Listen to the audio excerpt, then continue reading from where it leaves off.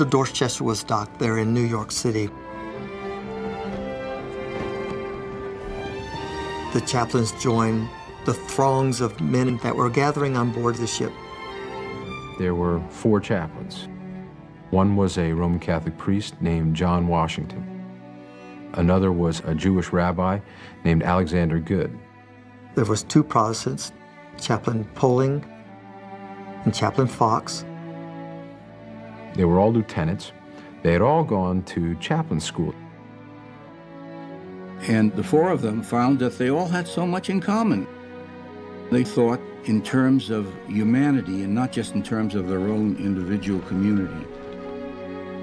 As I went down in the river to pray, studying America in 1943 was deeply divided.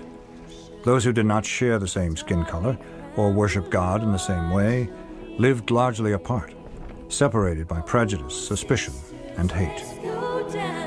let's go down, come on. Americans often focused more on how they differed with those of other beliefs than on what they shared in common. That you had 4 chaplains who were of differing religious backgrounds and different faith groups were able to put aside those differences was really a testimony to their understanding that in order to be victorious, we had to work together.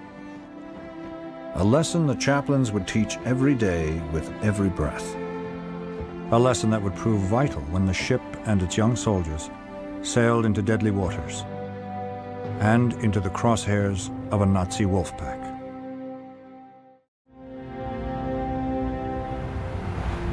The Dorchester ended up pulling in 3 days later to Newfoundland. The ship offloaded its precious cargo of men, not to sightsee, but rather for a 10-mile ruck march.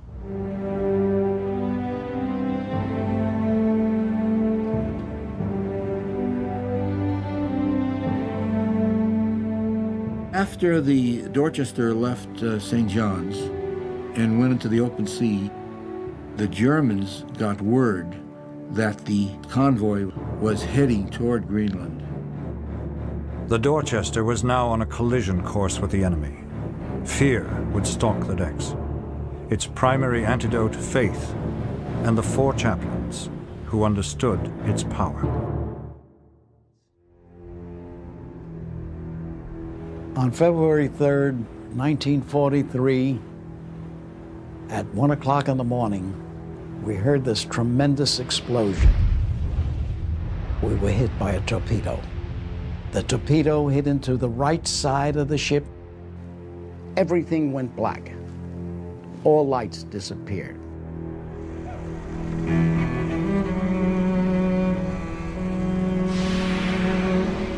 Because everybody running like lunatics. It was every man for himself. People were frantic. People who forgot their life preservers. People who didn't have clothes on. Some of them were crying. They were just caught completely surprised, and they didn't know what to do. The chaplains made their way to the top deck, doing everything that they could to try to give soldiers some direction in order to save as many lives as they possibly could. The 4 chaplains took off their life preservers and gave it to men, 4 strange soldiers, who didn't have a life preserver on. And they gave it to them so that they could possibly survive this ordeal. These chaplains, they could have been the first one to jump overboard into the lifeboats. They could have kept their life vests, but they made decisions. They were very courageous men. The ship was about to go down, but the chaplains were about to lift their men to new heights. The 4 would come together to shine a beacon of hope in the ship's darkest hour. That's when I saw these 4 men standing arm in arm on the top of the boat. The chaplains locked arms and prayed together. They linked arms, and then they joined in singing hymns, each of them in a different language. One was Latin, one was Hebrew, another was English. and they were humming these songs while the ship went down. To see them in that disheveled moment of disaster all around them, and yet this inner calm in these four men as they ministered to the people around them was, as one man said, as close to heaven as I ever hoped to be.